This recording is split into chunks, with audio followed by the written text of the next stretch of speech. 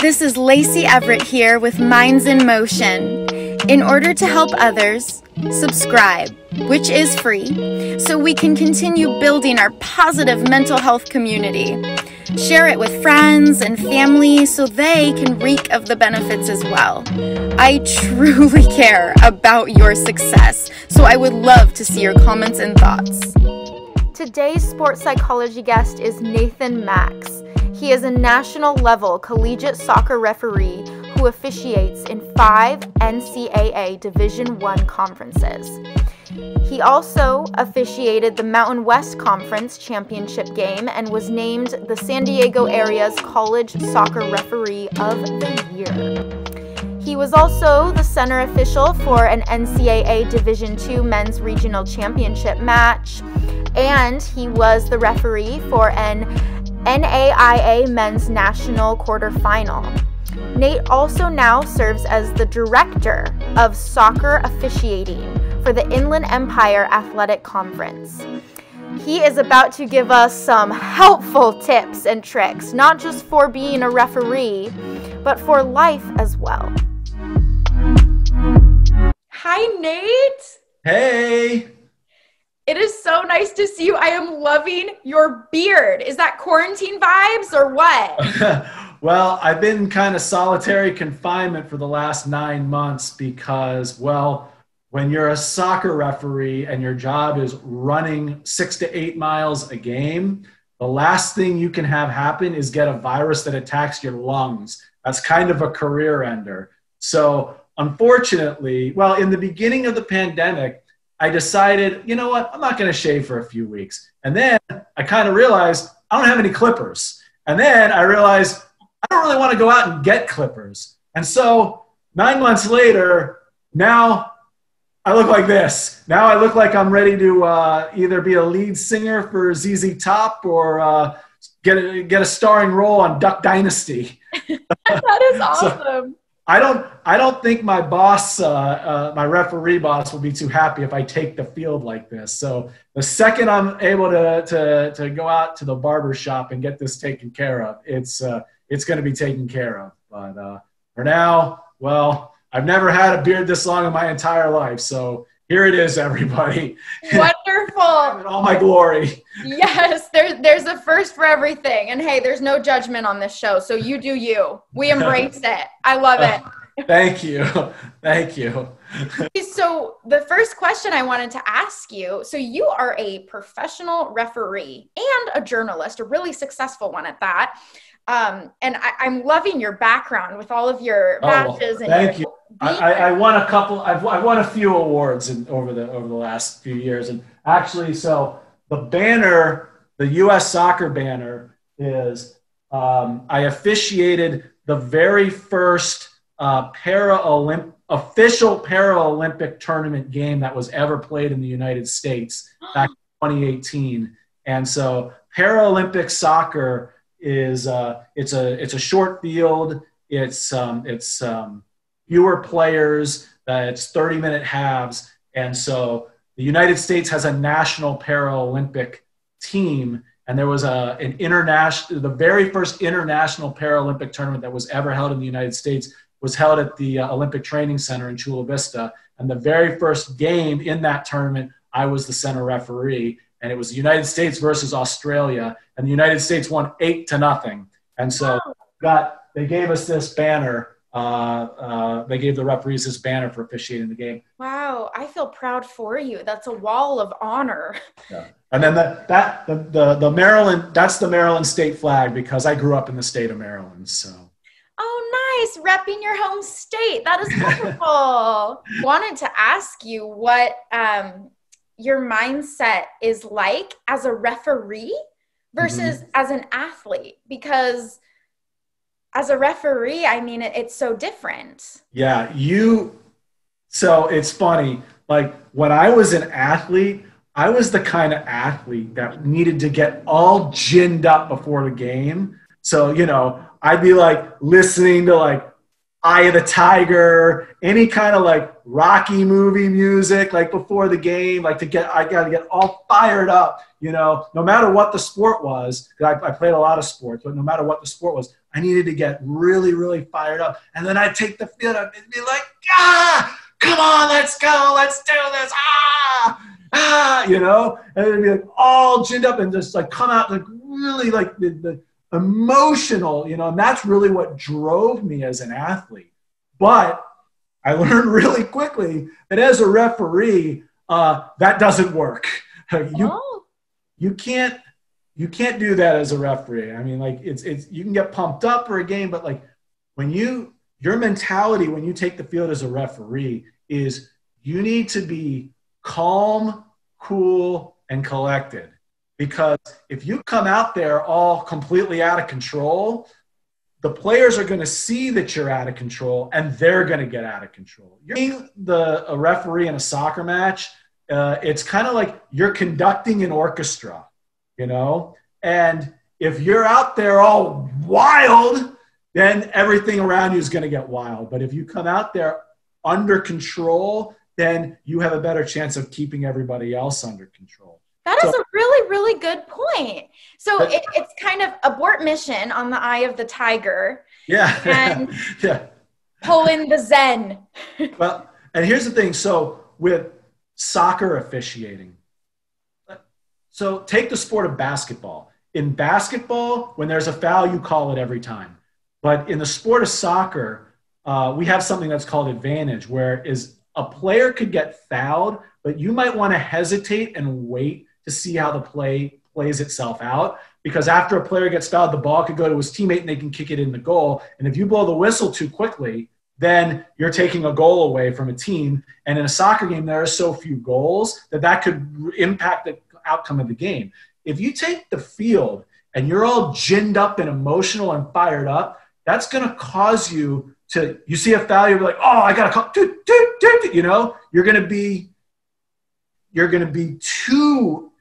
like too emotional, too ready, too pumped. And that can actually harm what you're doing. Whereas like if you're calm, then you're just like, okay, all right, so that guy got fouled over there. Now let's take a second, see what happens. Okay, now let's bring it back, you know? So it's keeping yourself under control emotionally. I mean, not that that's not important as an athlete, but as a referee, it's way more important. So especially as a soccer referee, it's natural to have like a lot of nervous energy going into a game, particularly if it's a big game, but you have to kind of keep that under control and just really be calm, you know. I understand that. I really understand that. A side note here, your toot with the whistle is awesome. I love the mimicking of the whistle. And there's a lot of studies that actually show that the calmer one is, the better they perform. And this is a perfect example of that. Oh, absolutely. It's a learned process, but from a psychological standpoint, that's what's going to enable you to succeed, is having that calm. Like you need to be, you know, speaking from a former Lakers coach, Phil Jackson perspective, you need to be the Zen master of the field. Okay. Because when you're the referee of a soccer match, everything kind of goes through you. Right. And if you're out there acting all crazy and emotional, then everything around you is going to get crazy and emotional. But if you're calm, then you have a much better chance of succeeding. This makes sense, and this is wonderful to hear.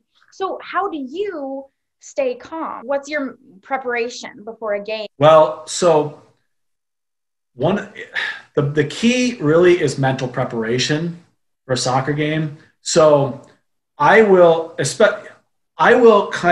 like go through in my head all the different types of scenarios, especially the quirky ones that can possibly happen in a game, so that when it does happen, I know exactly what to do. You know, a lot of it's film study, you know, just like an athlete, a referee needs to study film.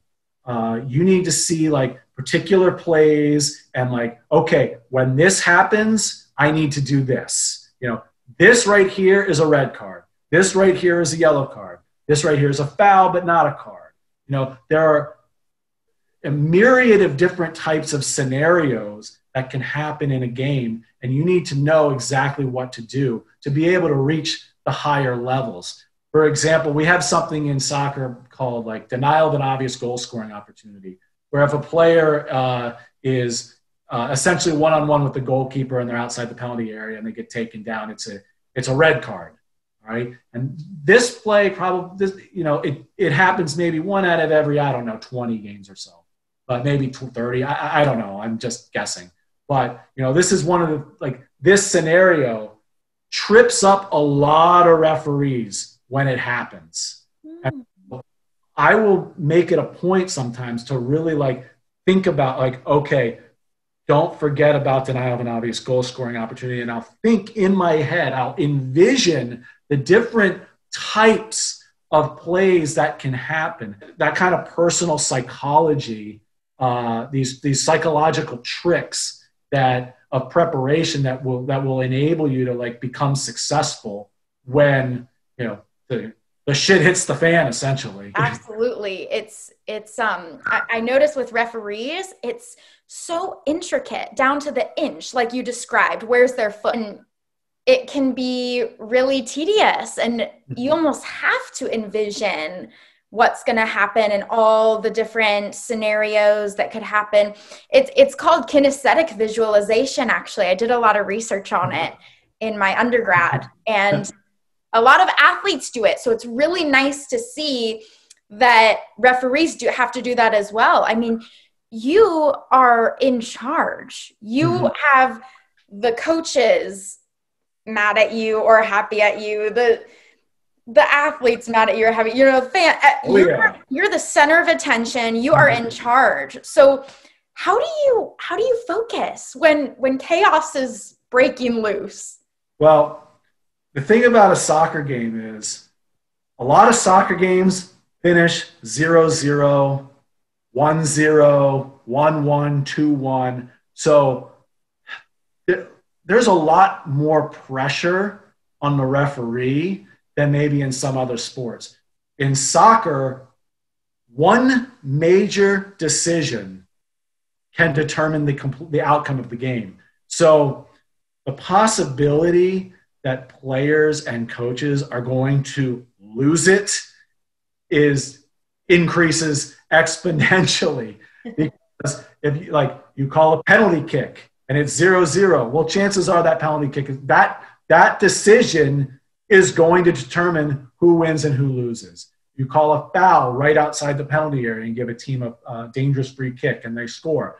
That decision could determine who wins or who loses. So you're going to have a lot of pissed off people at you a lot of the time.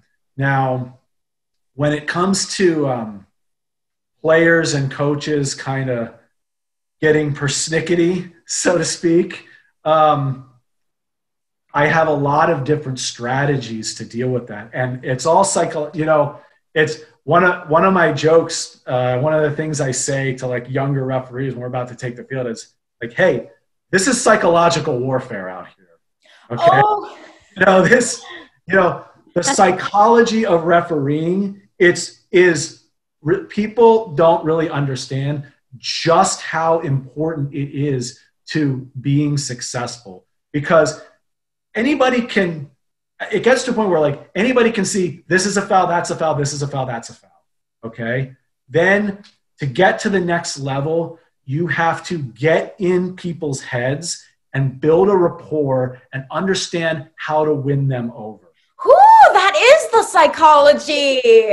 So I have some tricks of the trade that I'm gonna share with you. Yes, tell us. This is great. All right, players and coaches, when people are getting mad at you, and this isn't just in a soccer game. You know, this you can translate into your relationships and life in general.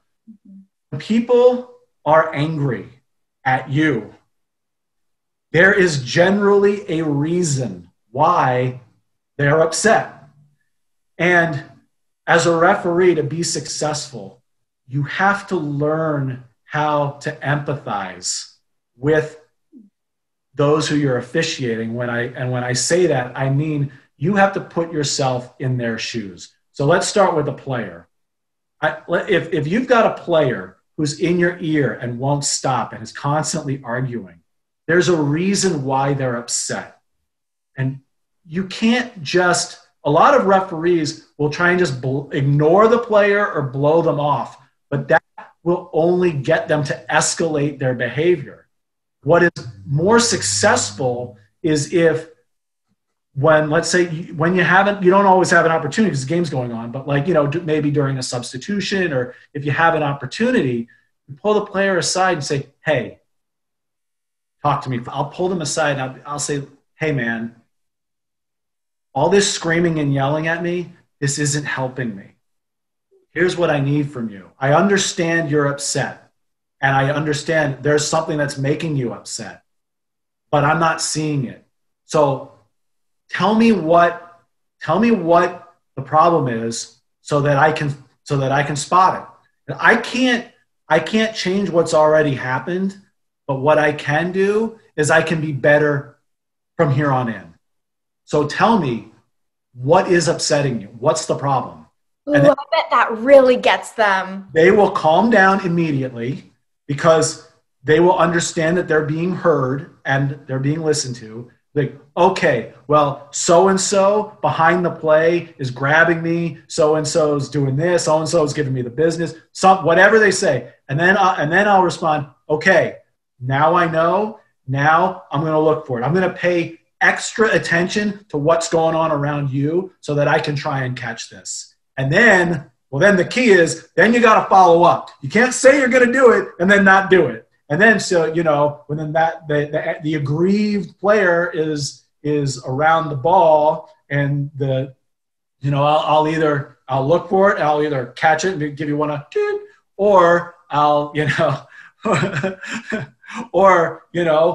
or I'll make a point to be like, say, I'm like, no, nothing, there's nothing there. That's not a foul. That's okay. That's fair. We're going to keep playing, I'll make it a point to have a presence around the individual that feels like I'm not paying attention. So at the very least, they know that I'm paying attention to them now. And generally that will calm them down. Now here's another situation. Let's say a player gets whacked and I just completely miss it. I make mistakes just like everybody makes mistakes. So sometimes somebody will get really whacked and I'll miss it. And then they'll rah, and I'll be like, I'll literally say, I'm sorry, I completely missed it. I'm not saying that nothing happened to you. I'm just saying I didn't see it, so I can't call it. I probably messed that up, and I'm sorry, and I'm going to try and do better. And what are you going to say to somebody who says that? The vast majority of people they're going to accept that, and they'll be like, okay, thank you. The part where you say, I will do better. I will do better. Seems like it's key, because just saying it's like what Master Yoda says, don't try, do. Yes, Yoda. Thank you, Yoda, for that, because it's very prevalent. So, but going back to the part where, I tell players, give me the information that I need so that I can do my job better. It kind of goes back to that famous scene in the movie Jerry Maguire, where Tom Cruise is telling Cuba Gooding Jr., help me help you. Someone's screaming and yelling at me. I'm like, this isn't helping me. Give me information that I can use in a calm manner, and then I can help you. Help me help you. Yes, I can see how that would help. Help me help you. I mean, how else are you able to help them unless they talk? And I also really liked the part when you described this. You said, this isn't helping me. Mm-hmm. I can really see how that would get them to take a step back and go, oh, okay. And for you to say to them, I will do better.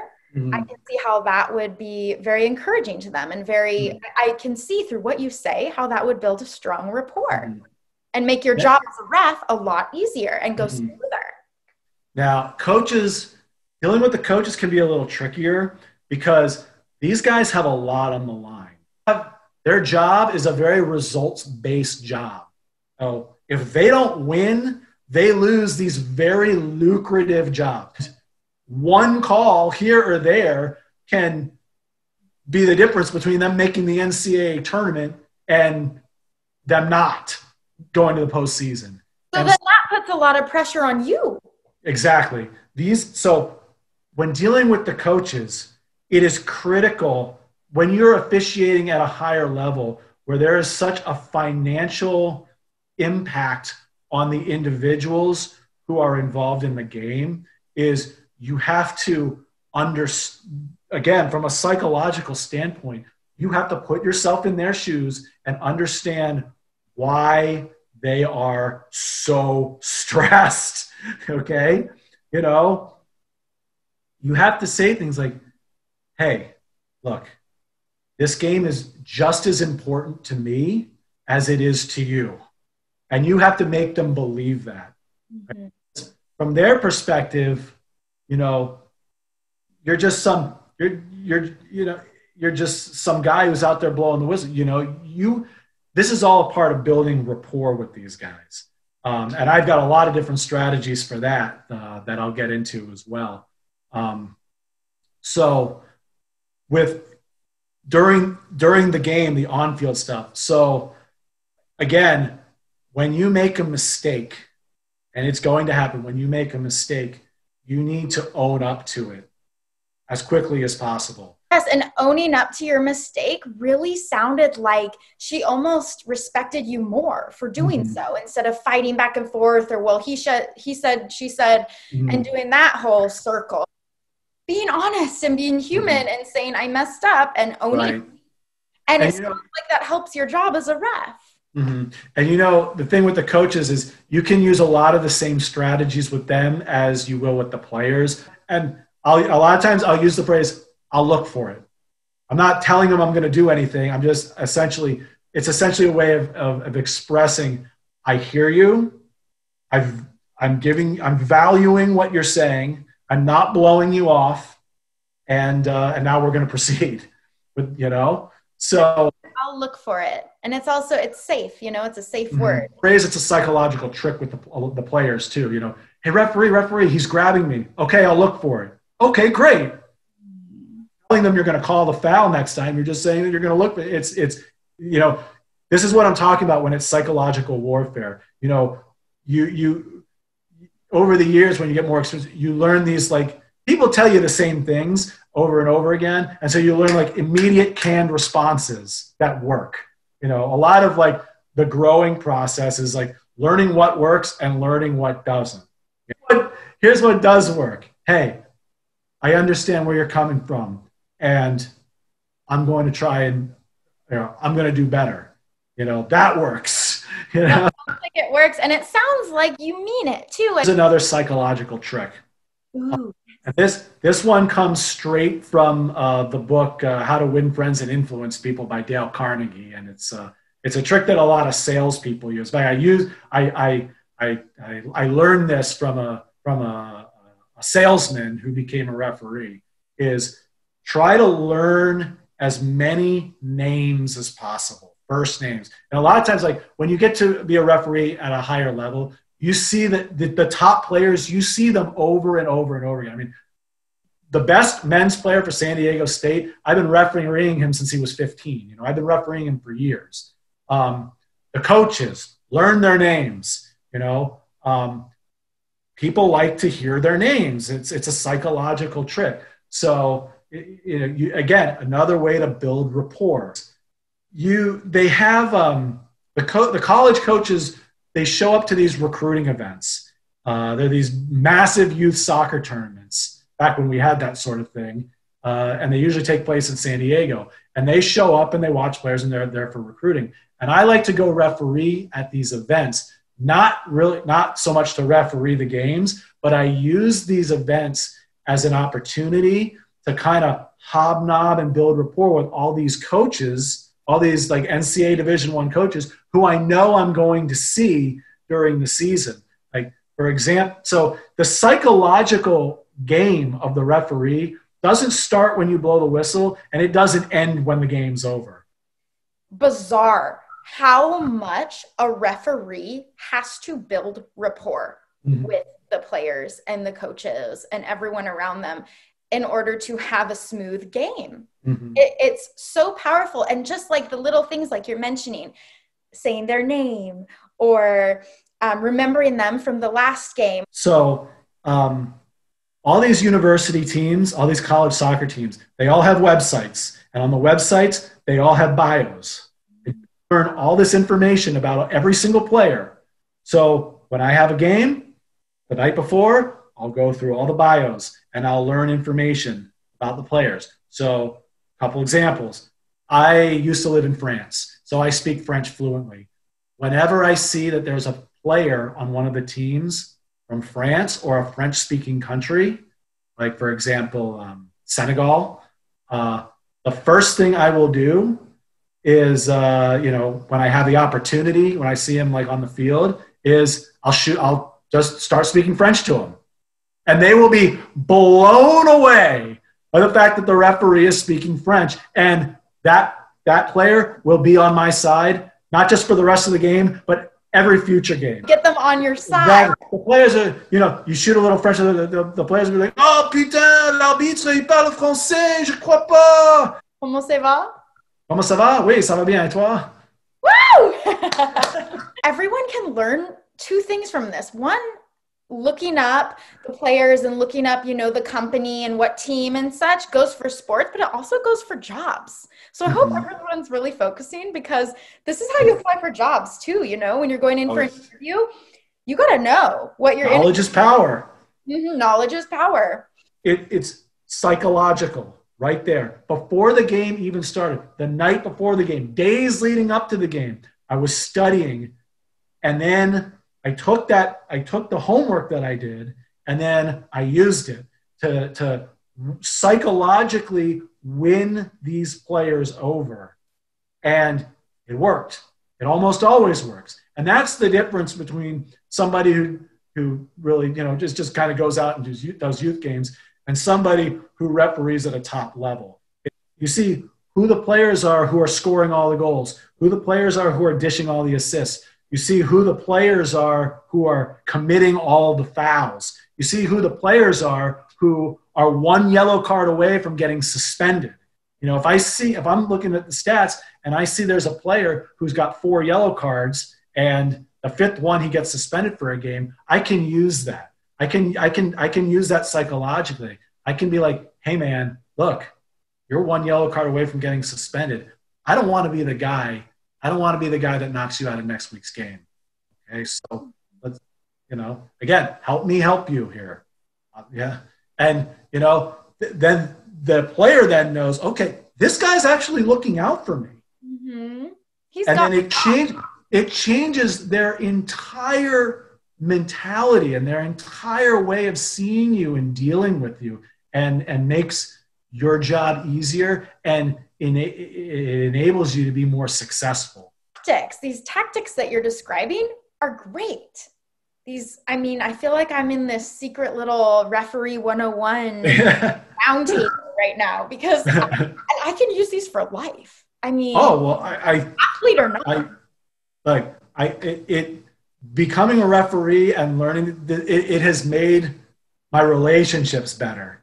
Not all of them. I still live here all by myself, so it hasn't been a cure-all for everything, but still working on a couple things. But I can understand that, and you seem so genuine. So I'm sure when you're building rapport, you actually want to, and it's fun to talk to people,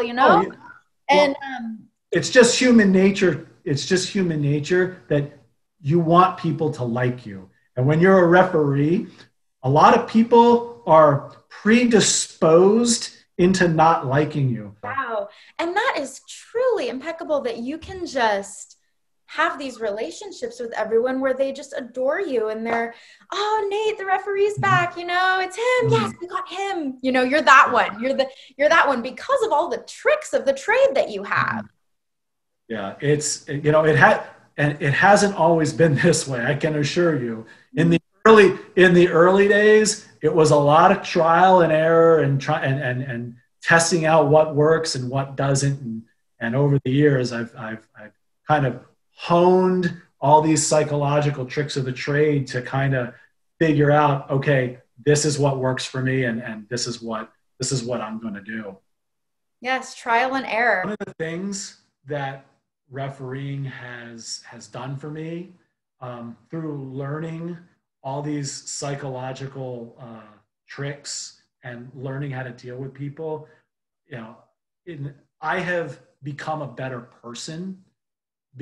Becoming a better referee has made me a better person, because learning how to communicate effectively with players and coaches and with people, it has translated into me being able to communicate more effectively in my interpersonal relationships, you know, off the field, not as a soccer referee.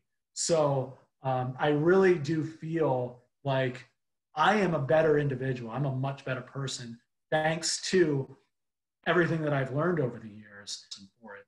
I can 100% understand that. It's amazing how sports can parallel with life and work and school and other things and relationships. It's pretty interesting how much sports can teach you about just being a human and the hard work and the perseverance that goes into it. I mean, I could go on, but that was wonderfully said.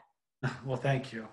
Well, thank you so much, Nate, for doing this. I feel so grateful that I got to speak with you. My pleasure. I wish you the absolute best in the future, and once this whole thing is over, to get back on the field, healthy, strong.